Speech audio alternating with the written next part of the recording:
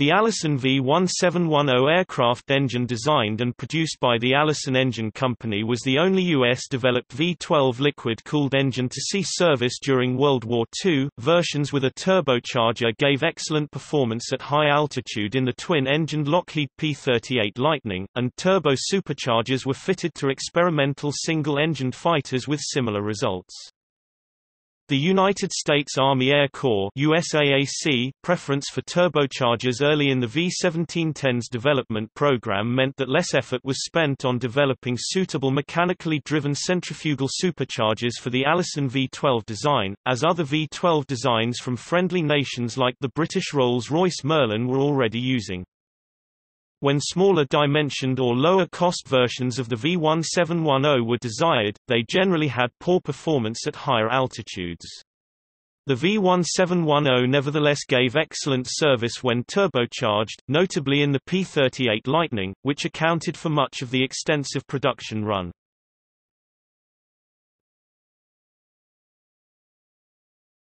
Topic: Design and development.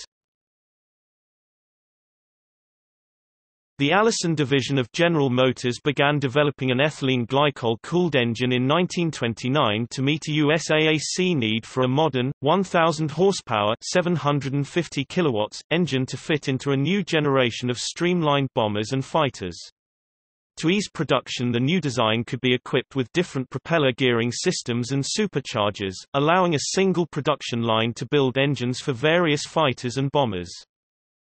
The United States Navy (USN) hoped to use the V-1710 in its rigid airships Akron and Macon, but both were equipped with German-built Maybach VL-2 engines as the V-1710 was still in testing when the Macon was lost in February 1935, the Akron having been lost in April 1933. The USAAC purchased its first V-1710 in December 1932. The Great Depression slowed development, and it was not until December 14, 1936 that the engine next flew in the consolidated XA-11A testbed.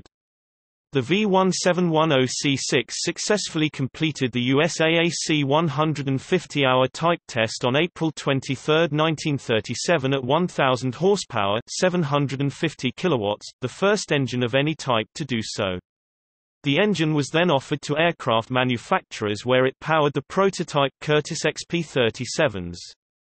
All entrants in the new pursuit competition were designed around it, powering the Lockheed P-38, Bell P-39 and Curtiss P-40. When war material procurement agents from the United Kingdom asked North American Aviation to build the P-40 under license, NA instead proposed their own improved aircraft design, using the V-1710 in their NA-73.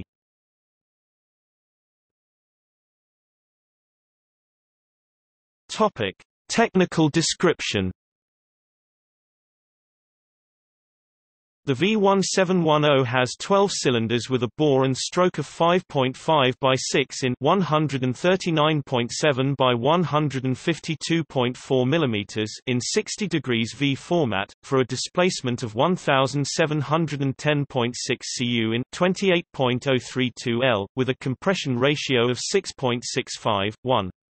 The valvetrain has a single overhead camshafts per bank of cylinders and 4 valves per cylinder.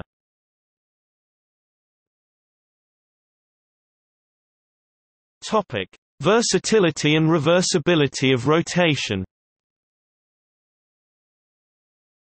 The engine design benefited from the General Motors philosophy to build in production and installation versatility, embracing a philosophy of modular design for aviation powerplants. The engine was constructed around a basic power section, from which different installation requirements could be met by fitting the appropriate accessories section at the rear, and an appropriate power output drive at the front. A turbo-supercharger could be used, if desired. The P-39, P-63, and Douglas XB-42 Mixmaster used V-1710S, exchanging the integral reduction gear for an extension shaft driving a remotely located reduction gear and propeller. Aircraft such as the P-38, P-40, P-51A, and North American P-82E used close-coupled propeller reduction gears, a feature of the V-1710F series. The accessory end had a 1 or 2 speed engine-driven supercharger that might have a second stage with or without an intercooler, the ignition magnetos and the customary assortment of oil and fuel pumps, all dictated by the application requirements. The front of the engine could have one of a number of different output drives. The drive might be a long nose or close-coupled propeller reduction gear, an extension drive to a remote gearbox, or a gearbox that could drive 2 wing-mounted propellers from a fuselage-mounted engine. Another key feature of the V-1710 design was its ability to turn the output shaft clockwise or counter-clockwise by assembling the engine with the crankshaft turned end for end, by installing an idler gear in the drivetrain to the supercharger, camshafts, and accessories, installing a starter turning the proper direction, and rearranging the ignition wiring on the right side to accommodate a changed firing order. No change to the oil pump nor coolant pump circuits was needed. The ability to reverse the direction of rotation with a minimum of extra parts to achieve the task allowed the use of either a tractor or pusher propeller. This approach allowed easy changes of the superchargers and supercharger drive gear ratio. That gave different critical altitude, the maximum altitude at which the engine could produce full power, ratings ranging from 8,000 to 26,000 feet, 2,400 to 7,900 meters.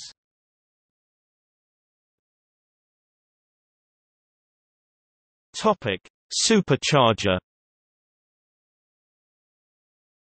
The V-1710 has often been criticized for not having a high-altitude supercharger. The comparison is usually to the later, two-stage, versions of the Rolls-Royce Merlin 60 series engines also built by Packard as the V1650 and used in the P51B Mustang and subsequent variants.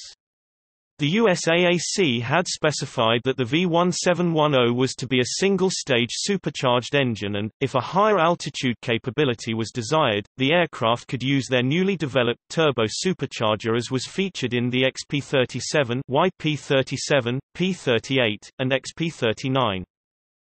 The benefits of a two-stage supercharger eventually became so clear that Allison did make some efforts in this direction.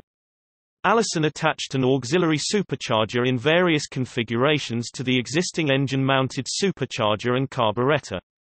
Early versions of these two-stage supercharger engines were used on the P63. No intercooler, aftercooler, or backfire screen flame trap were incorporated into these two-stage 1710 engines except for the V1710-119 used on the experimental P51J, which had an aftercooler. The two-stage Merlin engines had all of these features, which were designed to prevent detonation from charge heating and backfire into the supercharger. The G-series 51710s installed on the F-82E, F.G models had only anti-detonation injection (ARDI) to deal with these problems, and not surprisingly had severe reliability and maintenance problems. In one record, it was stated that the F-82 required 33 hours of maintenance for each hour of flight, although the early V-1710-powered P-39, P-40 and P-51A were limited to combat operations at a maximum of about 15,000 feet 4,600 meters. They were available in comparatively large numbers and were the mainstay of some Allied air forces in all but the European theater of war. The engines proved to be robust and little affected by machine gun fire. In total, over 60% of the post-June 1941 USAAF's pursuit aircraft operated during World War II were powered by the V-1710. Allison slowly but continuously improved the engine during the war. The initial rating of 1,000 horsepower (750 kilowatts) was incrementally increased. The final V-1710-143 G6R.L was rated for 2,300 horsepower (1,700 kilowatts). By 1944, the war emergency power rating on the P38L was 1,600 horsepower (1,200 kilowatts). The most powerful factory variant was the V1710-127, designed to produce 2,900 horsepower (2,200 kilowatts) at low altitude and 1,550 horsepower (1,160 kilowatts) at 29,000 feet (8,800 meters). This engine was static tested at 2,800 horsepower (2,100 kilowatts) and was planned for installation in an XP-63H aircraft. The end of the war ended this development, so this promising experiment never flew. The extra power of this version was derived from using exhaust turbines, not to drive a turbo-supercharger, but to return that energy to turning the crankshaft, called a turbo-compound engine. Improvements in manufacturing brought the cost to produce each engine from $25,000 down to $8,500 and allowed the installed lifetime of the engine to be increased from 300 hours to as much as 1,000 hours for the less stressed power plants. Weight increases needed to accomplish this were minimal, with the result that all models were able to produce more than 1 horsepower per pound, 1.6 kilowatts per kilogram at their takeoff rating. Comparisons between the Allison V-1710 and the Rolls-Royce Merlin engine families are inevitable. What can be said for the Allison, is that it made more power at less boost, with a longer time between overhauls, and with a parts count that was nearly half that of the Merlin engine, which greatly facilitated mass production. There was also a high degree of commonality of parts throughout the series. The individual parts of the Allison series were produced to a high degree of standardization and reliability, using the best technology available at the time. Even after the war, racing Merlins used Allison connecting rods. As stated previously, General Motors' policies regarding versatility meant that their Allison division would also employ modular design features on the V1710 from its long block core V12 unit outwards, so that it was capable of being mated to many different styles of turbo-superchargers and various other accessories, although the variety of turbo-superchargers available for installation was limited due to the constraints of single-engine fighter design. Since it was produced in large numbers and was highly standardized, the engine has been used in many post-war racing designs. Its reliability and well-mannered operation allowed it to operate at high RPM for extended periods. Following the war, North American built 250 P-82E/F for air defense roles into the early 1950s. This was the final military role for the V1710.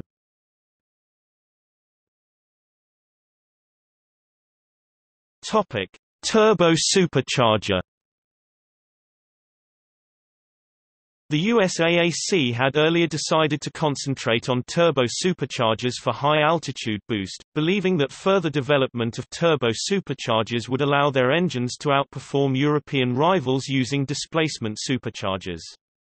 Turbo-superchargers are powered by the engine exhaust and so do not draw power from the engine crankshaft, whereas displacement superchargers are coupled directly by shafts and gears to the engine crankshaft. Turbo-superchargers do increase the exhaust back pressure and thus do cause a decrease in engine power, but the power increase due to increased induction pressures more than makes up for that decrease.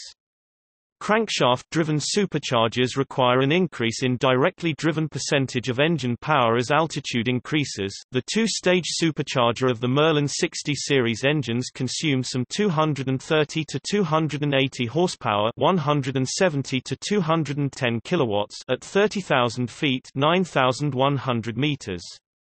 General Electric was the sole source for research and production of American turbo-superchargers during this period, from its 4 decades worth of steam turbine engineering experience.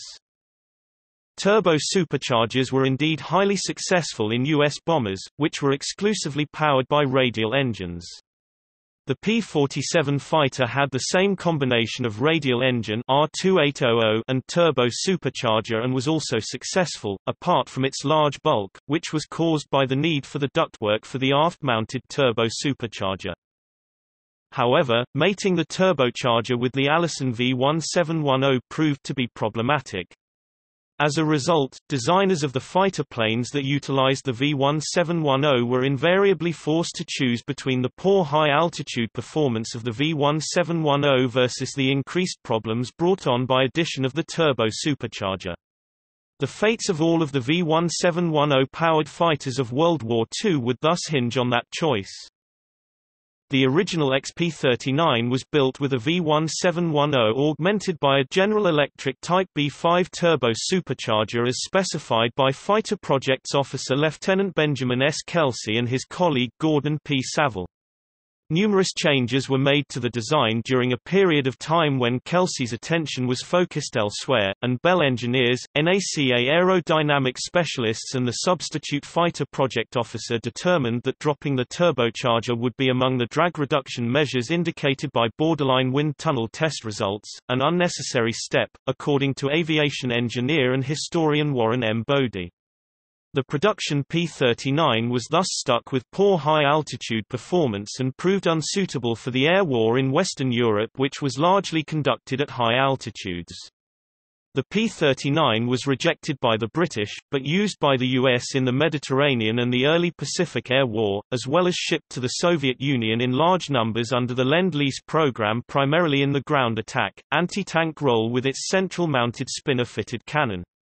The Soviets were able to make good use of P-39s because of its excellent maneuverability and because the air war on the Eastern Front in Europe was primarily short-ranged, tactical, and conducted at lower altitudes. In the P-39, Soviet pilots scored the highest number of individual kills made on any American, or British fighter type. The P-40, which also had only the single-stage, single-speed supercharged V-1710, had similar problems with high-altitude performance. The P-38 was the only fighter to make it into combat during World War II with turbo-supercharged V-1710s. Political questions arise from the exclusivity of use of 2 GE turbo-superchargers per aircraft. The operating conditions of the Western European Air War, flying for long hours in intensely cold weather at 30,000 feet (9,100 meters), revealed several problems with these engines. These had a poor manifold fuel-air distribution and poor temperature regulation of the turbo-supercharger air, which resulted in frequent engine failures. Detonation occurred as the result of persistent uneven fuel-air mixture across the cylinders caused by the poor manifold design. Specially formulated fuels were a necessity for the P-38 as were specific spark plugs needed for specific cylinders. The turbo-supercharger had additional problems with getting stuck in the freezing air in either high or low boost mode. The high boost mode could cause detonation in the engine, while the low boost mode would be manifested as power loss in one engine, resulting in sudden fishtailing in flight. These problems were aggravated by suboptimal engine management techniques taught to many pilots during the first part of World War II, including a cruise setting that ran the engine at high RPM and low manifold pressure with a rich mixture. These settings can contribute to overcooling of the engine, fuel condensation problems, accelerated mechanical wear, and the likelihood of components binding or freezing up. Details of the failure patterns were described in a report by General Doolittle to General Spaatz in January 1944. In March 1944, the first Allison engines appearing over Berlin belonged to a group of P-38Hs of 55th Fighter Group, engine troubles contributing to a reduction of the force to half strength over the target. It was too late to correct these problems in the production lines of Allison or GE, and as the numbers of Merlin-engined P-51 Mustangs based in England mounted up through the end of 1943 and into 1944, the P-38s were steadily withdrawn from Europe until October 1944 when they were no longer used for bomber escort duty with the 8th Air Force. A few P-38s would remain in the European theatre as the F-5 for photo reconnaissance.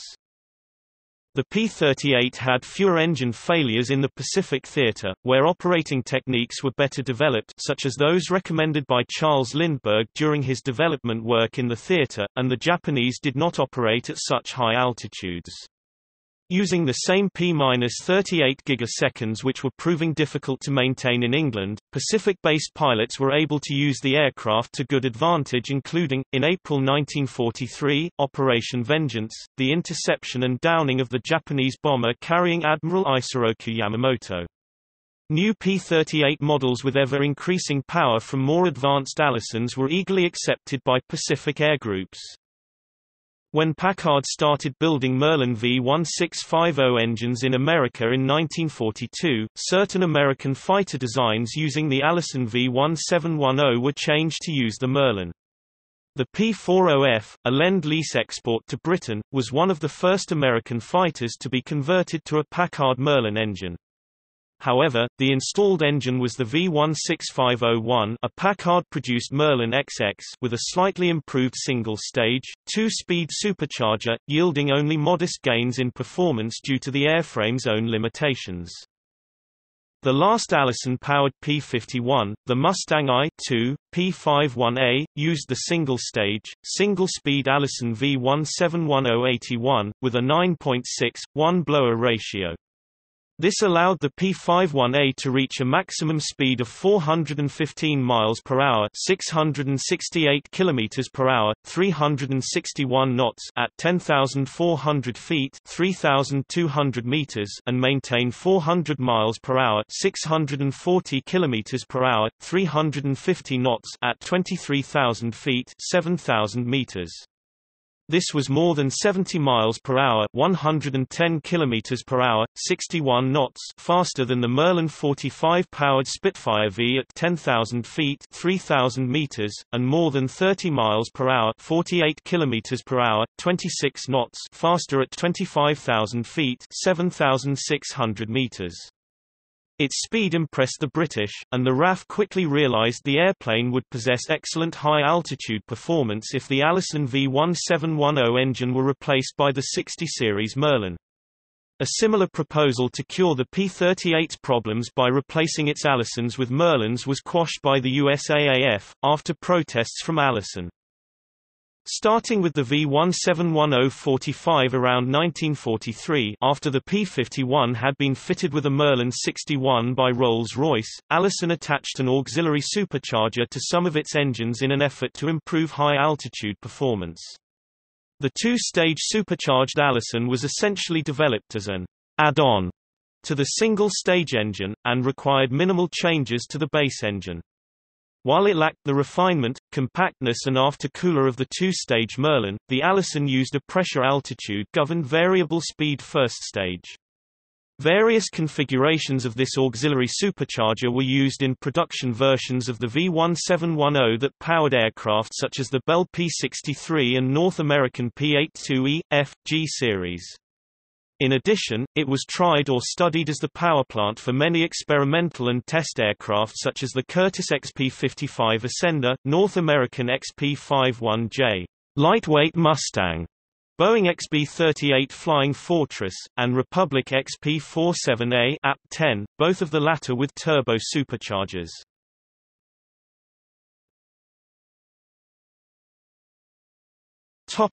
Post-war.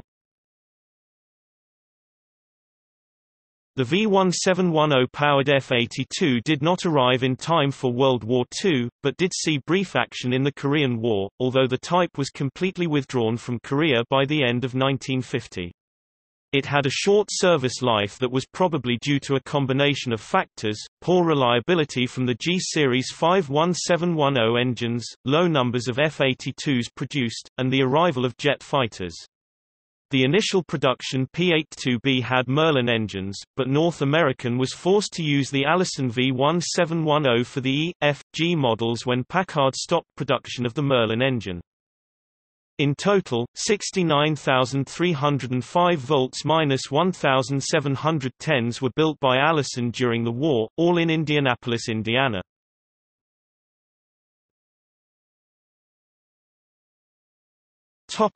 Other uses. The V-1710's useful life continued, as thousands were available on the surplus market. In the 1950s, many drag racers and land speed racers, attracted by its reliability and good power output, adopted the V1710. Art Arvons and Brother Walt in particular used one, in Green Monster. It proved unsuccessful as a drag racing engine, being unable to accelerate rapidly, but could taxi all day at 150. Unlimited hydroplane racing also became a big sport across the U.S. at this time, and V1710s were often tuned for racing at up to 3,200 horsepower (2,400 kilowatts), power levels that were beyond design criteria and significantly reduced durability. Later, as purpose-built V8 engines became available for drag racing and unlimited boats shifted to turboshaft power, tractor-pullers began using the Allison engine, again developing unimagined power. Finally, the warbird movement began to restore and return to the air examples of the classic fighters of the war, and many V1710-powered pursuit airplanes began to fly again, with freshly overhauled engines. The reliability, maintainability, and availability of the engine has led others to use it to power flying examples of aircraft whose original engines are unobtainable. This includes newly manufactured Russian Yak-3 and Yak-9 airplanes, originally powered by Klimov V-12s in World War II, and the two so far airworthy examples of the Ilyushin Il-2, taking the place of the Michelin V-12 it originally used, as well as ambitious projects such as a replica Douglas World Cruiser and Focke-Wulf FW-190D by Flugwerk of Germany.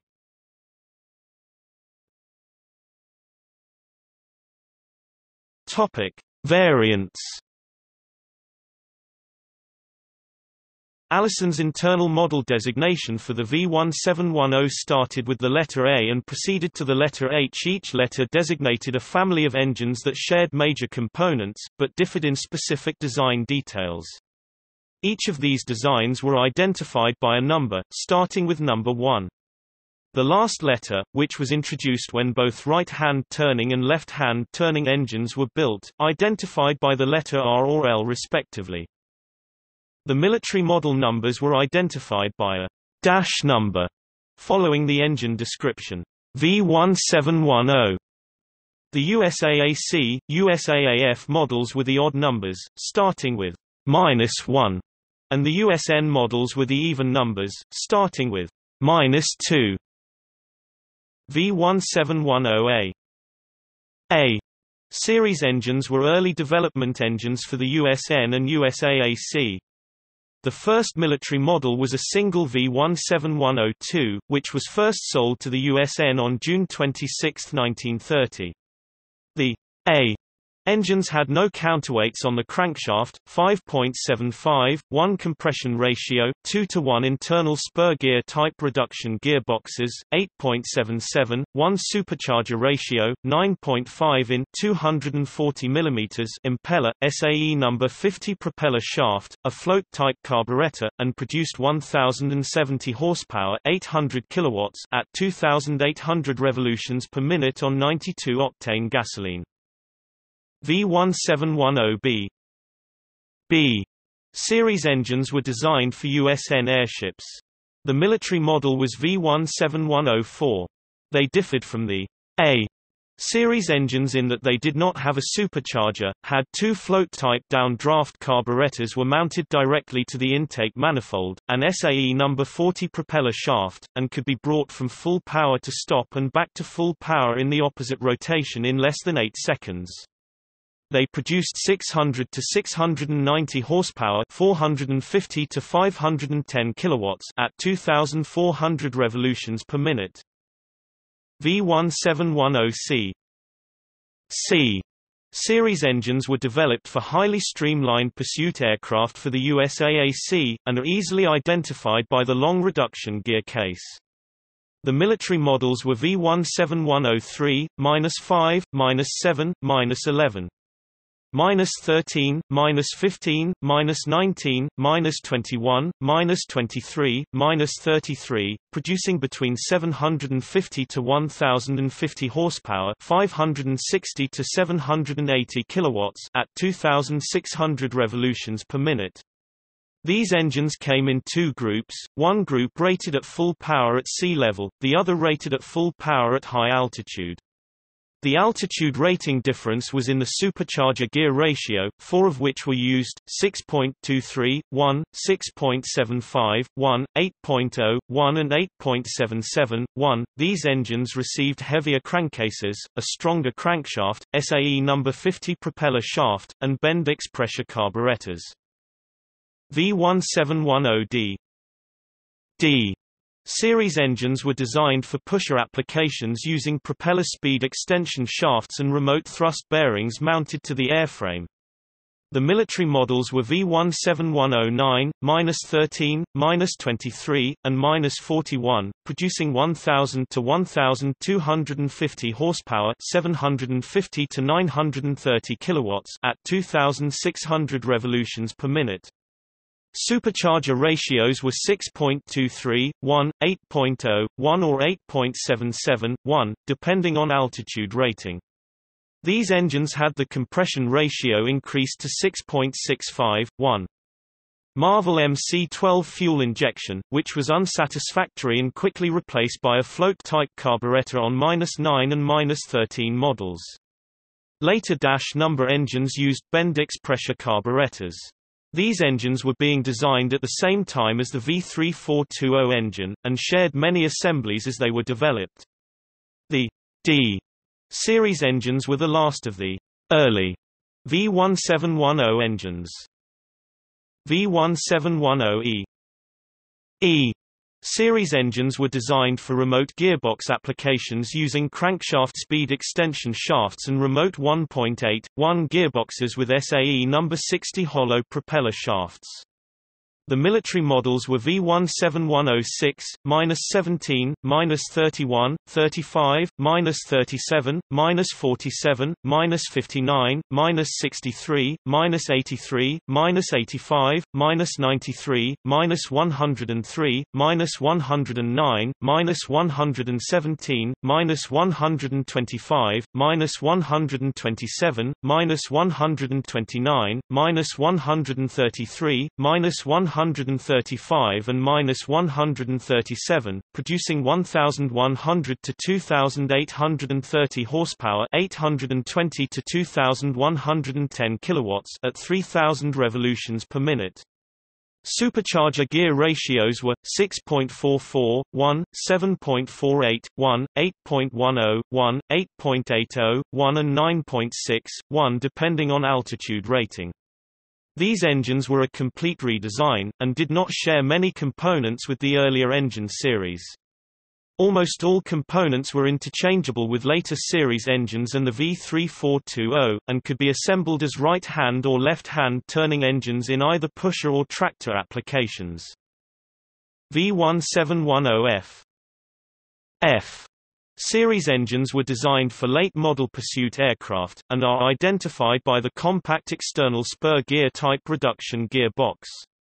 Military models were V1710-27, -29, -39, -45, -49, -51, -53, -55, -57, -61, -75, -77, -81, -87, -89, -91, -95, -99, -101, -105, -107, -111, -113, -115, -119, producing 1,150 to 1,425 horsepower, 858 to 1,063 kilowatts at 3,000 revolutions per minute.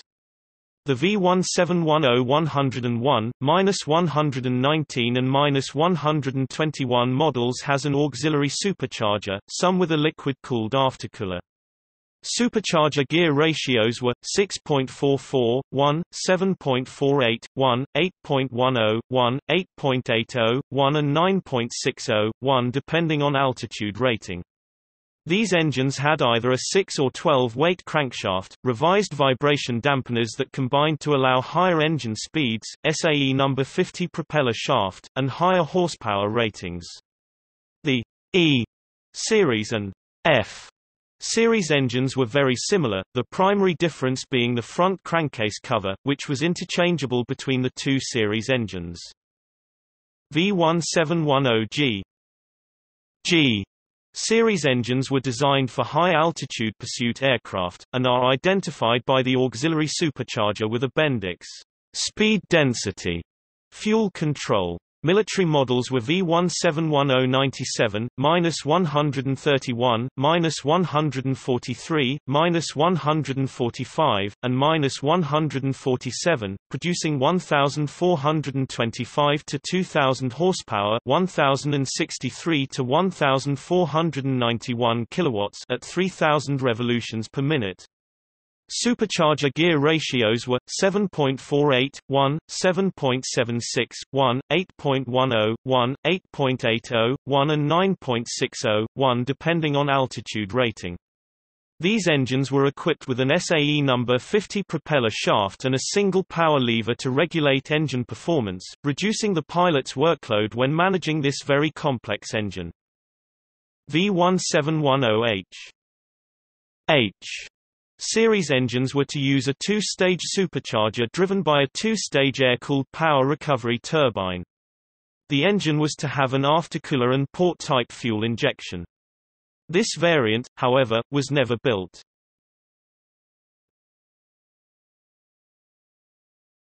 Topic: Applications.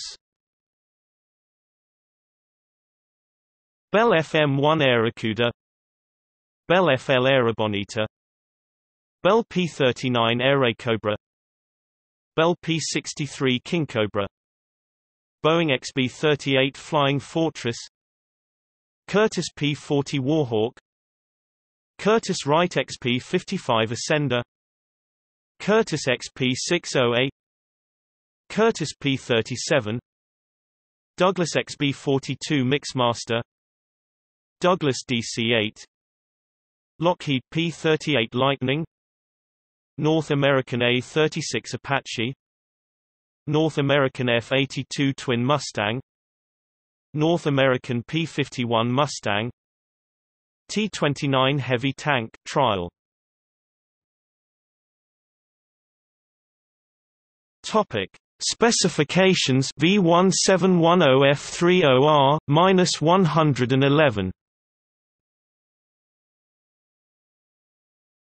Data from Aircraft Engines of the World 1946 and Jane's Fighting Aircraft of World War II.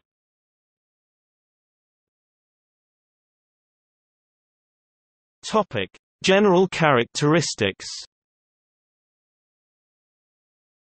Type: 60 degrees V12 supercharged 4-stroke liquid-cooled piston aircraft engine. Bore: 5.5 in 140 mm. Stroke: 6.0 in 152 mm. Displacement: 1710 cu in 28.02 L. Length: 86 in 2184 mm. Width: 29.3 in 744 mm. Height: 37.6 in 955 mm. Dry weight: 1,395 pounds, 633 kilograms. Frontal area: 6.1 square feet, 0.6 square meters. Topic: components. Valvetrain: 2 inlet and 2 exhaust valves per cylinder with sodium-cooled exhaust valves, operated by a single gear-driven overhead camshaft per bank of cylinders. Supercharger: centrifugal type, single stage, 8.1, 1-gear ratio, 15 vane, 10.25 in, 260 mm diameter impeller, and General Electric turbo-supercharger with intercooler fuel system, 1X Stromberg PD-12K8 2-barrel injection downdraft carburetor with automatic mixture control fuel type, 100 and 130th octane gasoline oil system, pressure fed at 60 to 70 psi, 414 to 483 kilopascals, dry sump with 1 pressure and 2 scavenge pumps. Cooling system, liquid cooled with a mixture of 70% water and 30% ethylene glycol, pressurized. Reduction gear, spur reduction gear, 0.5:1 ratio, right-hand tractor V1710F30L-113 is the same engine with LH rotation starter, jack and Heinz JH5L electric inertia starter ignition, 1XRB. Bendix Scintilla DFLN5 dual magneto, 2x12-point distributors, 2x spark plugs per cylinder fed by a shielded ignition harness.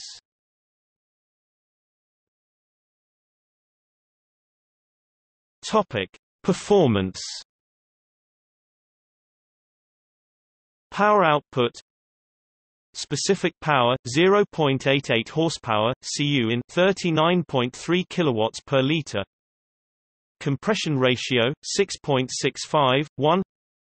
Oil consumption 0.025 pounds per horsepower per hour, 0.01475 kilograms per kilowatt per hour. Power to weight ratio 1.05 horsepower per pound, 1.76 kilowatts per kilogram. Topic: See also. Related development. Allison V-1710. Comparable engines. Daimler-Benz DB601 and 605. Klimov VK107. Rolls-Royce Griffon. Rolls-Royce Merlin. Related lists. List of aircraft engines.